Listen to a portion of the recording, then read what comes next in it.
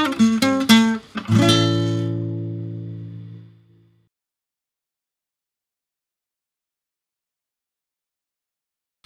it's Spence, the Evil Genius, and welcome back. This is our second video on how to use our responsive theme and WordPress to create a new and amazing looking site from a mockup.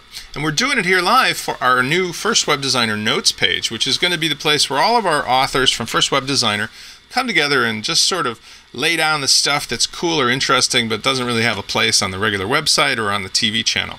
And in the last video, you'll remember that we were using this mockup as our inspiration for what we're building using our core responsive child theme and a bunch of basic tools from the responsive toolkit that we introduced in another video. And thus far, we've only been using basically Firebug.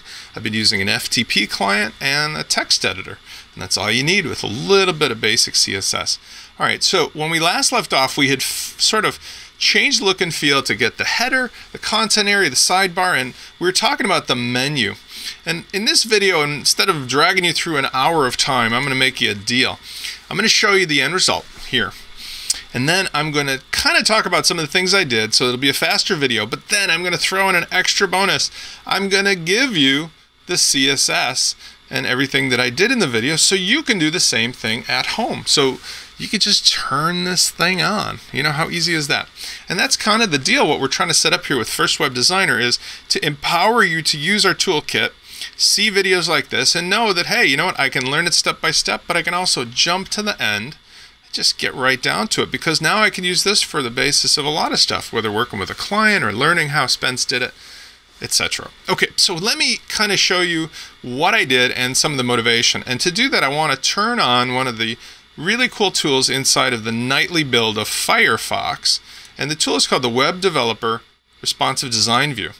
Now, why I like this is probably obvious, but watch this. There's a little tool here, and I can just instantly simulate various viewports and orientations, right? So here's like iPad portrait, here's iPad landscape, and I can always grab the handle and manually manipulate it as well, which is important because I want to pay attention to a few items here, okay? And you notice nicely inside of my video window, I can show you that. So a couple things happen. On the way from the inspiration to the final result, remember that the content here is going to be just us 5 authors and maybe a wild card or 2. So I figured let's focus on just having tabs that let you filter out by the particular author, right? That makes sense. So if Spence got a new video, just crank it out and filter out Spence's stuff. And whatever other stuff's going on, I can always go home and get it, you know, a live stream from all of us, right? Makes real sense. The sidebar can be a wild card too. But because that, I wanted to take the inspiration of the look and feel of the nav, but rather than being stuck over on the left where it sort of, in my mind, distracts from, you know, the widescreen video display or whatever we're going to do, I decided to put it up top. But I retained some of those visuals. Like, you notice how this, as we get smaller, deprecates into a really nice grid of 3 on top of 3, much in the same way that our inspiration did. Let's go over here and turn on the toolkit, the design view, much in the same way that our inspiration did, you see? So this deprecates like that, and this deprecates like that. And when I select the various authors, I obviously get the nice similar highlighting effect, right? So you can see where that inspiration comes from, and it's carried through. But the best of all for me is that it really keeps it simple all the way down to the level of an iPhone, where, let's see if I go jump there to 320, you know, couldn't be easier. This is going to be possible for anybody who is looking at our stuff to just crank it out on an iPhone, at a park, on a train, on a bus, on a subway, and just look at the stuff that's cool, right? And that's how it should be for you and your clients also. A couple other things I did different, even though I kept the inspiration for much of the, you know, content area being responsive, I don't have this complexity because this is a little unnecessary, but there's a different method of responsive going on. There's a lot of dancing around, and you go from 3 columns to 2 columns to 1 column. I just wanted to keep it simpler. Now, I'm going to turn on probably our social sharing elements and things like that. I haven't done that yet. Those will just pop up into the header, so that'll be fine. The sidebar is pretty well the same, and the footer has about the same kind of stuff too. So overall, it gives you the same experience, just Really, really simplified down. So before I end this video, let me show you a couple of things on the back end that I did in order to make this happen. Now, the biggest thing of all was, remember, when we're working with our responsive child theme, it gives us a huge advantage over working with a parent. And that is to say, if we take any of the parent template files and move a copy to the child, we instantly can have the ability to modify that file and overwrite the same parent file name. So let me open the FTP editor here. So we're here inside of the 1WD Notes setup, and remember, under WP Content Themes, we have our parent theme, responsive, and our child theme, responsive lab zip.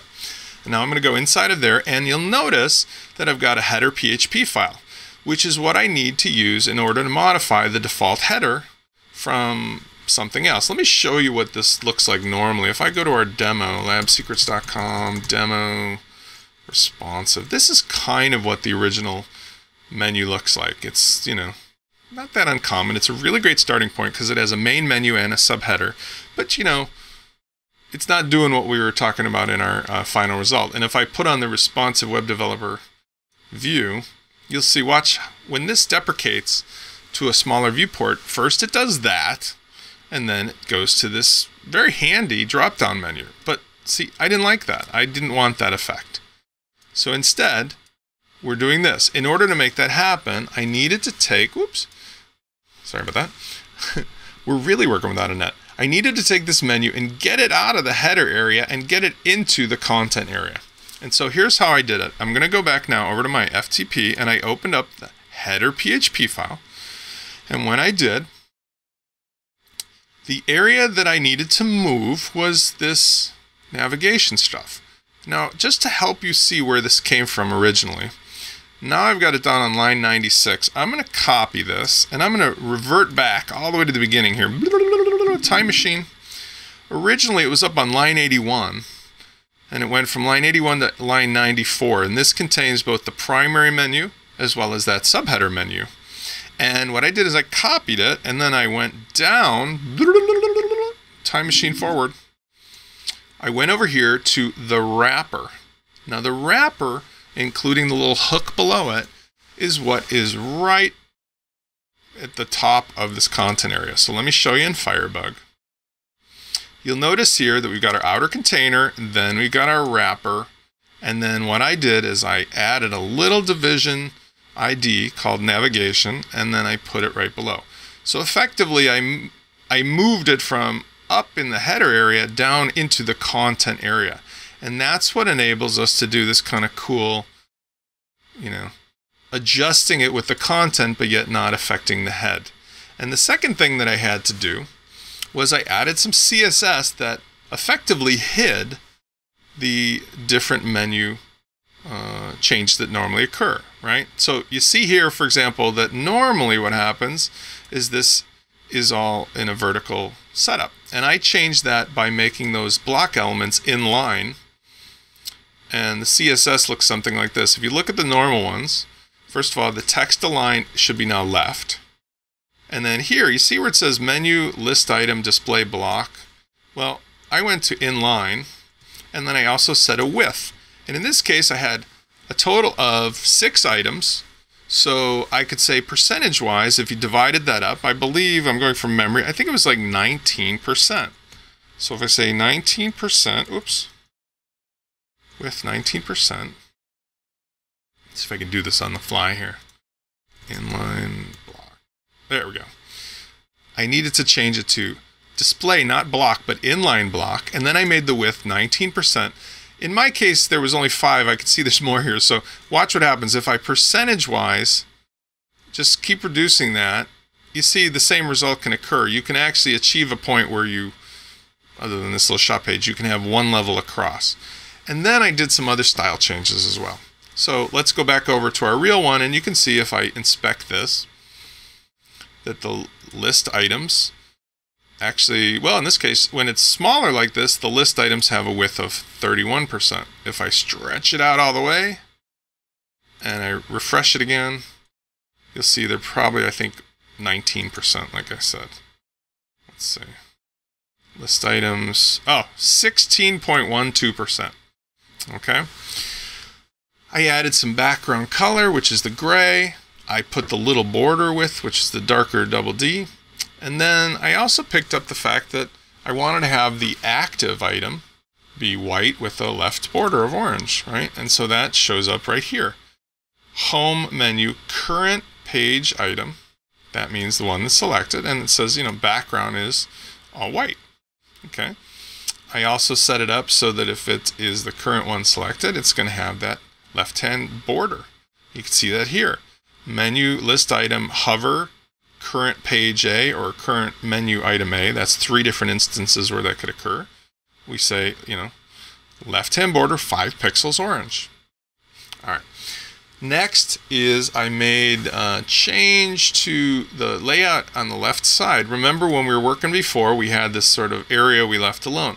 Well, that was easy enough to get rid of because all I needed to do was inspect with Firebug. I just took the content area and I made sure that that went all the way to the left. And let me give you the exact value here. We ended up with a width of 63.957% in this full width size. And the widget area ended up being about 1/3. So that turned out to be 27%. And then I wanted to make sure that the container that everything this was in had a left margin of 0. Or padding of 0, margin of 0, and it was 100%, right? So you can see here, watch, if I don't have that max width of 100%, we still have the legacy of the left column. So I made it max width 100, no margin on the left, no padding on the left.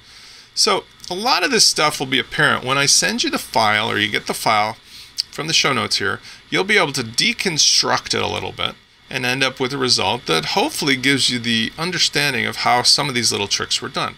What's really cool to me, though, is then we look at the way this turns out, and it's got a really specific purpose, a really great color scheme that we like, but, it came from the same source. It came from this here, and we've been able to do literally dozens and dozens of different customers' looks and feels, all from this same set of tools using, again, nothing more than a text editor, the responsive parent, the LabZip child theme, and a couple other things. So I hope you've been inspired. I hope you've learned a few things. And if you like this, please comment in the show notes what you liked, what you didn't like, what you understood, what you didn't. It's my intention, along with the things we've got coming up, for you to take this kind of stuff and now go out and find a real live paying customer with it from the places we are going to suggest you do it. Because at the end of the day, even if you use it for yourself, this is the kind of work that there are hundreds and thousands even of people waiting to have done for them. And previously, they'd have nowhere to go except somebody that's nameless, faceless in a large agency or a design firm. And yet you as a freelancer could be doing this stuff literally this weekend. I hope this has given you some inspiration, and I look forward to hearing from you and hearing about your successes and your questions and everything else. And once again, as always, this is Spence, the Evil Genius, and I'll see you next time.